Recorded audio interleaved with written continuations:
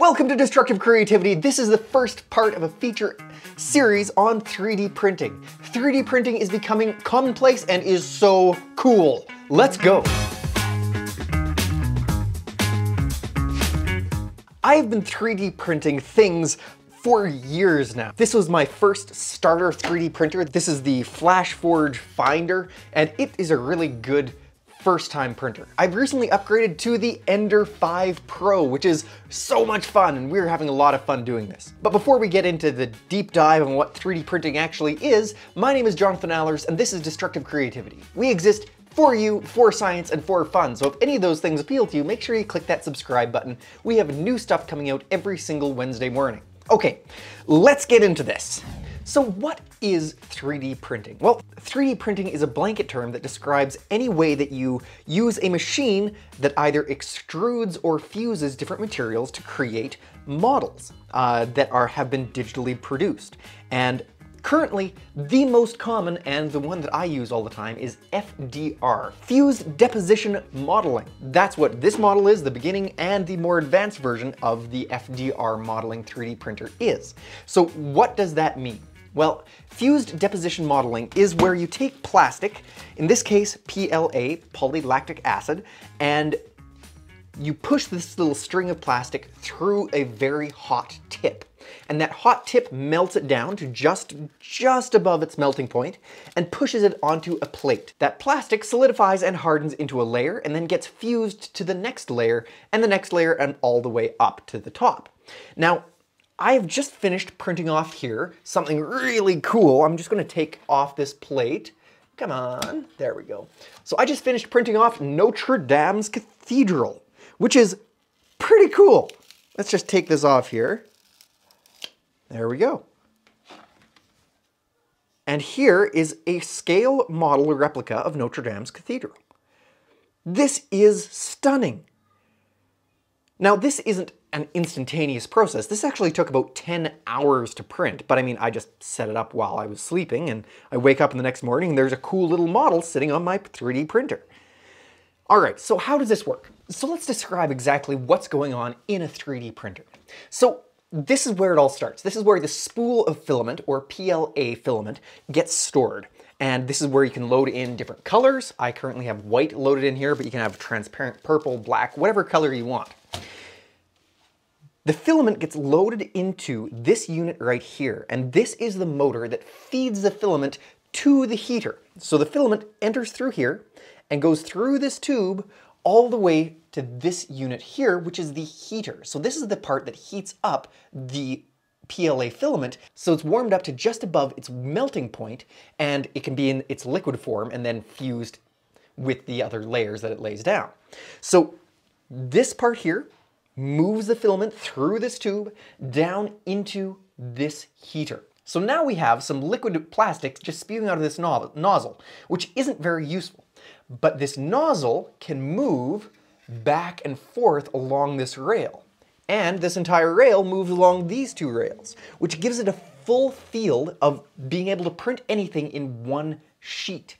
So what happens is it prints off one layer. And that one layer, think of it as like a piece of paper. So that one layer is in a specific shape, and then the bed itself moves down one layer's width. Currently, I have this 3D printer set to be 0.2 of 1 millimeter. So every time it prints off one layer, the bed itself drops 0.2 of 1 millimeter, the width of one layer, and then it prints off the second layer. And then you build up all of those layers enough times, and then you end up with anything you want, including things like Notre Dame's Cathedral. So what use is 3D printing? Well, it is cool. I mean, I can print off Notre Dame's Cathedral and have this sitting on my desk, which is honestly very cool. But it's not just for entertainment purposes. And there are applications certainly for things like that. For example, I've printed off a complete set of Catan pieces, except for they're three-dimensional. So you can just stick them together and have, like, this would be wood and ore and et cetera, et cetera. That's one aspect. For a scientific side of things, this is an amazing resource to create things that aren't commercially available. You have to seize the means of production, except for not in a creepy Marxist way, in an awesome science way. So, for example, right now I'm working on designing and printing different three-dimensional mazes to test the chemical intelligence of certain chemicals versus the human intelligence, to see which one can solve a maze faster. All the way up to I'm printing off a electromagnetic levitation device, which is you can't buy anywhere, you can only make it and design it yourself. So scientifically, these are invaluable for creating prototypes. Granted, most people don't have that sort of application. That doesn't mean they're useless for your own personal use, even if you're not a scientific breakthrough type of person. You don't have to design things in order to use a 3D printer. There are thousands, probably millions of designs online that you can just Google for and then print off. For example, I needed a coat hanger, so I just Googled 3D printed coat hanger on Thingiverse. And there you go, you get the design you need to print off your very own coat hanger. When you download a virtual model online from, say, Thingiverse, you have to slice it for your printer. And when I say slice it, it means that there's a special computer program that actually divides that 3D model into hundreds or thousands of different slices.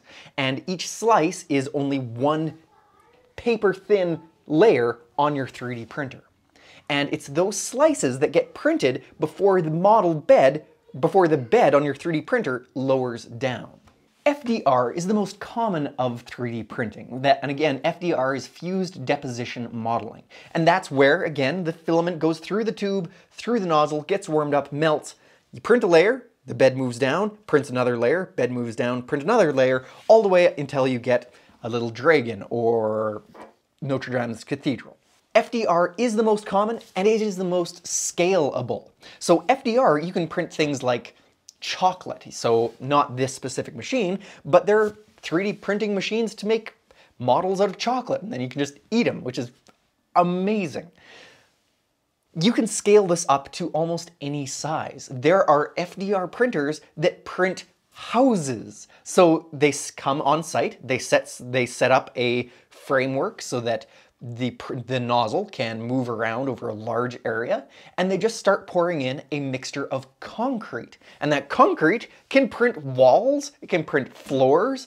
It is amazing. And some people believe that the FDR 3D printed houses are going to dominate the housing market up to 30% by 2050. So, I mean, this has life-changing applications for many, many people. But it's not the only method. There are different types of 3D printers that you can print off metal. Now that obviously wouldn't work in this situation because there's just too many limiting factors with FDR printing.